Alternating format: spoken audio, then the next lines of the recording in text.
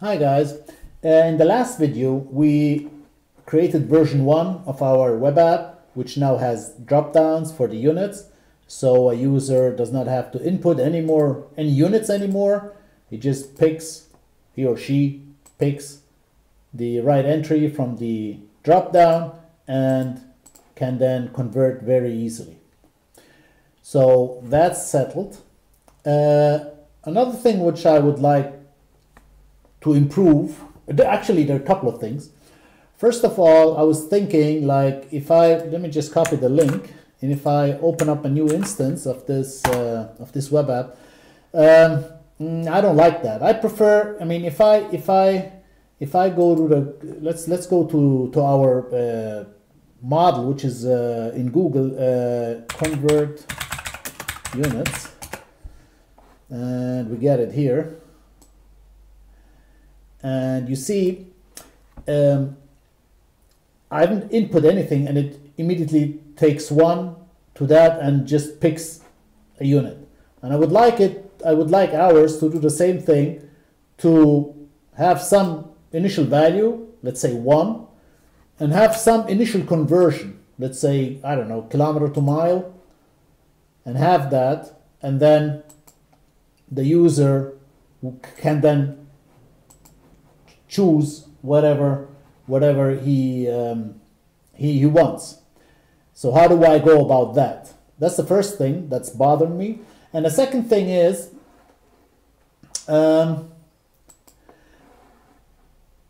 this here, what I don't like about that, if now we know that the application is calling a function, and this function is calling a database, and in this database we have all our conversion factors. Now what if this database gets extended, you know, with some new dimensions? I wouldn't be aware of them, or put it another way, I would have to change my lists here, something I don't want to do. I would like it to automatically get those new units should the database be extended with some new units. So how do I do that? So these are two issues which I like to settle, and let's start first of all with the initial values, which is basically having initial value. Well, that can be easily done. Here we have I value. We said if there's no inputs from the user, then I value and from unit and so on are all empty.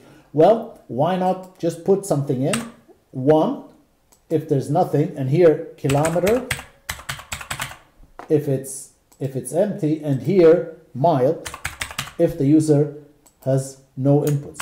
Now, once we have that, then that negates or makes this redundant, because we're never going to have anything empty. We're always going to have something like that. So basically here, I can basically just, let's comment this out. And then basically user inputs and conversion outputs are always working, regardless whether the user input anything, or if not, well, then takes these values. All right, let's save it. Let's try it out. Close that. Close that. Let's create a new instance. And you see immediately it does this calculation. Now I can just proceed and do whatever I like and just put any numbers I like, and it just works. Okay, so that's one matter settled. Now we come to the other matter, which is basically this here. Now this has to be changed in the function itself. That means we have to go in the function itself. So this is our function, convert units, and we have here everything we've worked in the previous videos. Even in a couple of videos ago, we just had it output just the converted value. And now what we want is basically, let me just open the database. So here's our database, and here are our from units, to units, and their conversion factors. And I would like to have my drop down created from this and should anybody then change or extend anything here, then my drop down in my app would reflect that, or should reflect that. Now, how do we go about these things? Well, there are two sides of the issue. First of all, let me maximize that. We have basically to do the same thing we did over here. We have to hit the database with a select, and then get that, and then create a list out of that, and have the function output that list. So I have multiple steps. First of all, call the database with a certain select, which allows us to get just the dimensions we need, and then we convert that in a list or tuple or whatever you want, and then we have the function output that, and once the function outputs that, then our web application can take that and then do the same thing. So basically, what is that? That's the HTML file. I don't need that anymore. No. So what I need is basically that this list, where is it? This list should not be done here, but this list should then come from the database. And then all that work remains unchanged. It's just that the source of that would be the database and not this. Okay? So we better get started. And the first thing is, let me do some copying here. And let's go over here.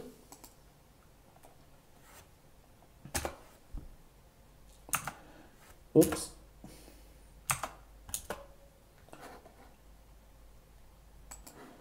So let's paste it here. And we have a database cursor, it's a connection. Now that's going to be changed. And that, let's call that from or found from units. Right. And now, what kind of select do we need to get that? We definitely don't need a where. Well, let's first go in the database and create our select there so we can see how it works. I just need to select convert from, and I don't need to do any wheres. So let's go select. What's the field called? Convert from. So basically, convert from, and then from table name is conversion factors.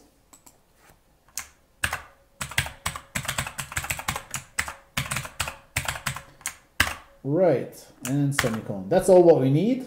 And run. Have I done a mistake? Oh yeah, I've got a curly brace up here. Right, remove that, and we have it. There we go. Now we should, no such column, convert from. I got a curly braces here as well. Okay, let's go take it like this now. That should work. Right. Now we have all those dimensions, but the problem is they're getting repeated multiple times. So like you see, like kilometer, and then again kilometer, again. How do I stop this repetition with SQL? There's you use a word which is called distinct. This gives you each value just once. And if I run that, now I got every dimension just once. No dimensions repeated, because remember, our problem here that each dimension is being repeated multiple times because we're converting once nautical miles to nautical miles, then at some other point we're converting nautical miles to inches, and so on. So in both I have each dimension repeated multiple times. How do I avoid that? Well, with a distinct statement. Now, this is exactly the SQL we have to send. So and we don't need anywhere because we need all dimensions. So I just copy that. Go back to my Python code, just paste that select in here, and that's it. And then I have that. And now what I gotta do is basically generate a list with those from units. So let's create an empty list.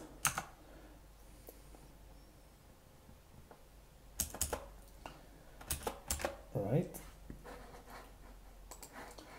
Right, so we have that. So now we go 4, and now 4, let's call it I,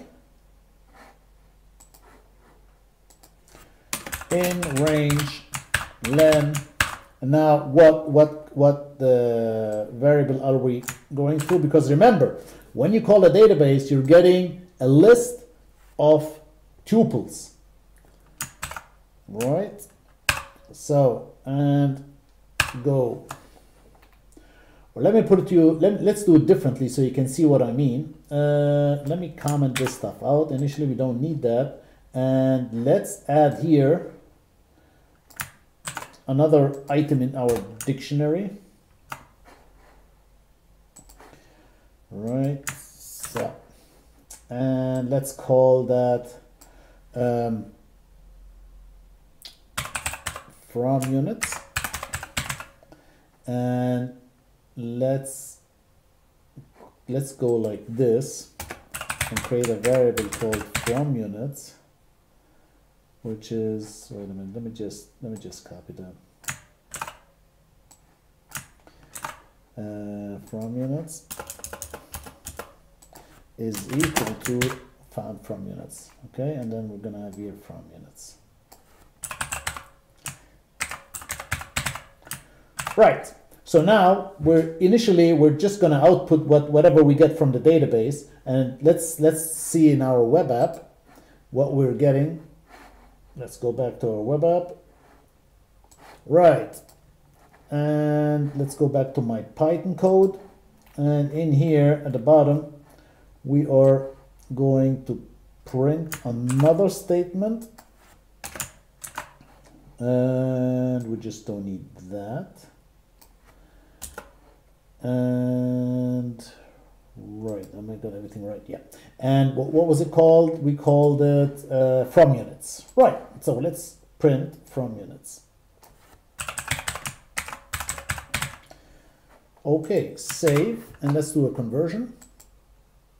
And you see, that is what we're getting out of the database. Let me just do print some empty lines as well.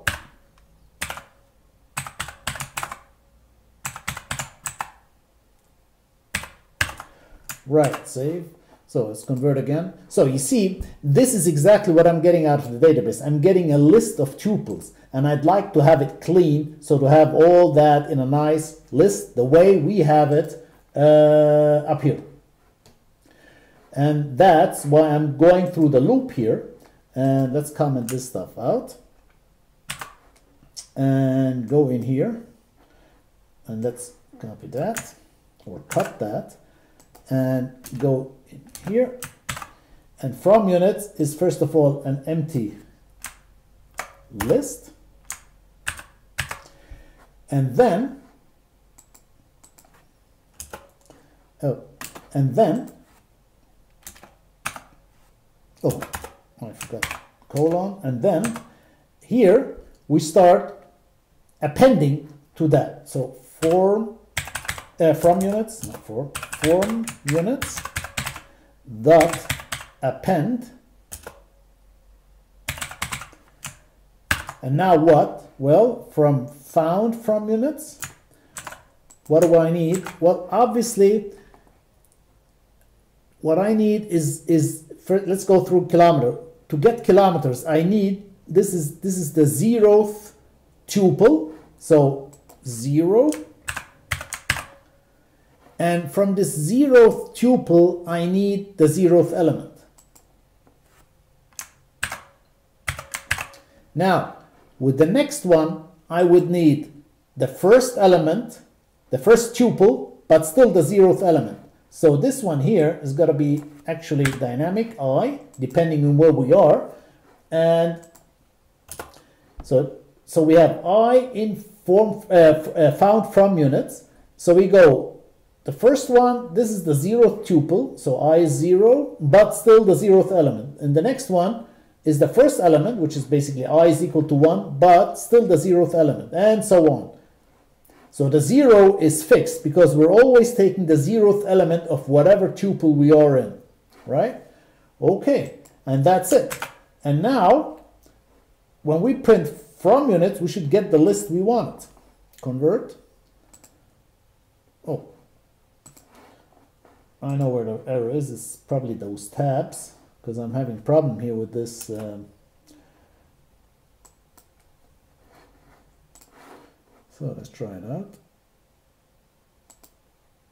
Yeah, and now you see I'm getting a clean list of all the dimensions I have. Mind you, I could not use a tuple here, because if I had created a tuple, I would get an error because I cannot append to that tuple by that loop. And I need to loop for me to create a clean list of whatever the database gave out. Okay, so that's why I have to create a list here. Right, now we have it, and it's outputting that as well. We might as well create the 2 units. And you can see I just copied and pasted the same code down here. I just changed froms to 2. And basically it is exactly the same work. And now our function gives out 2 more values in that dictionary. One is the from units, one is the 2 units. And both of them are lists. And we're going to use these lists in our as the basis of our dropdown, and not something we typed in Python. Okay? So we go back to our Python code. Let's first of all test if everything is working fine. Convert. Yep, still working fine. So now we go back here. And now, instead of this, well, we have here conversion outputs is already calling the function. So we remove that thing. Let me just maximize that. Remove it all. I don't need that. And what I need is basically down here, this one. And I don't need that as well. Right. Go back up here. And so basically, from units is conversion outputs, but we only need the from units. And same thing for the 2 units. Just delete all that. And conversion outputs 2 units. So we just changed the source of the list. Now we're calling conversion outputs to get us those from and 2 units, which in turn does all this SQL, calls the database, puts it back, and then spits these lists out as part of that dictionary. And then after that, once we have those lists, then the dropdowns get created.